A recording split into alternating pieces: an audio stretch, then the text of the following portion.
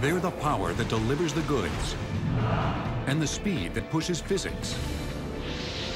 They connect oceans and move men deep below the Earth's surface. They're crashed for safety and built to last. Powered by diesel, electricity, or steam. They come in all shapes and sizes. Some even ride on air. Now, the untold story of locomotives on Modern Marvels.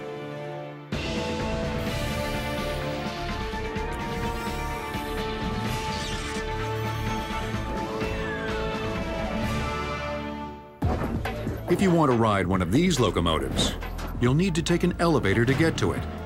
Some 600 feet underground. 600 feet underground, inside the Bailey Mine in southwestern Pennsylvania. A fleet of some of the most unusual locomotives is busy ferrying miners and equipment through a labyrinth of tunnels that spans hundreds of miles.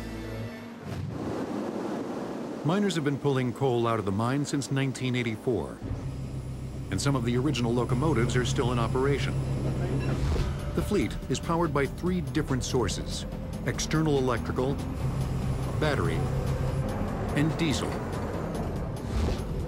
The electric locomotives are attached to an overhead trolley line and to its obvious limitations. This is a very old battery trolley unit. It's powered, it gets all its power from the overhead trolley line. That technology's been used in the mines for decades. The problem with the older technology is he has to be underneath this to operate. When he goes away from a trolley line, he's dead. Another drawback to the outdated trolley line is the 300 volts hanging from above, just waiting to take a bite out of anyone who accidentally touches it. Power outages create yet another problem.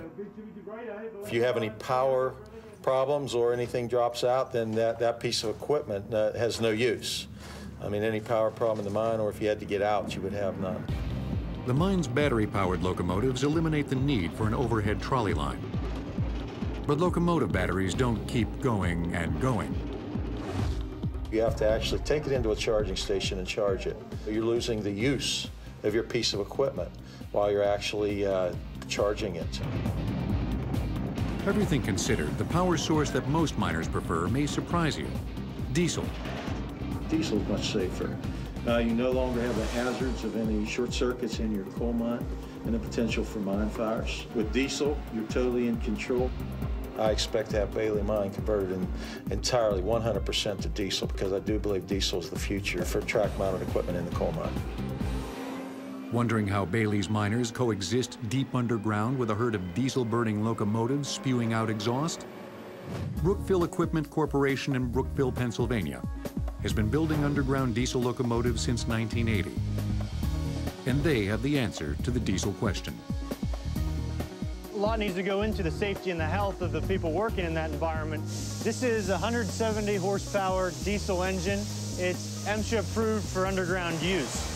The engine manufacturer has to take it through a series of tests where they measure the particulates and they give it a certification. Brookville has also installed a state-of-the-art filtering system, sure to keep miners breathing easy.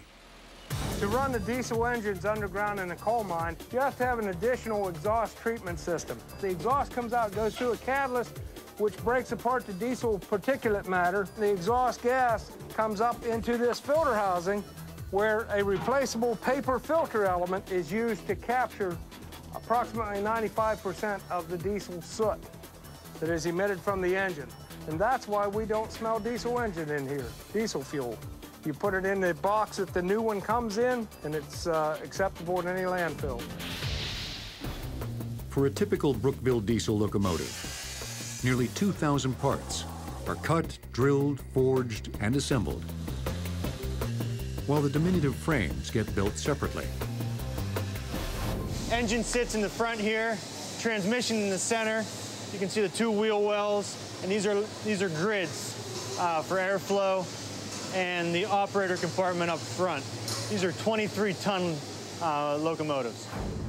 Down in the Bailey Mine, a Brookville diesel-powered personal carrier is filling up for the morning commute. You can see the men in here, they're getting ready for their shift to begin. You can see the operator station in this vehicle. He has all the controls that tell him full function of the engine, the brake and throttle. These guys got to go to work. They can go 10 to 12 miles an hour on good track. It's a whole lot faster than walking. Every day, 80 different underground vehicles travel throughout the mine. And every day, at least one of them derails. Brookville's got that covered too. Now operators can get things back on track with the rail walker. The old way is using a hand jack or a railroad jack. Very labor intensive and relatively dangerous. The new way is hydraulically.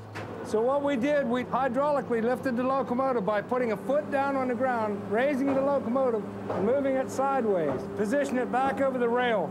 It's moving back into position, the wheels being lowered gently in a controlled manner back down on the rail. With innovations like the rail walker and the clean-burning diesel engine, miners can move around safely and efficiently, some 6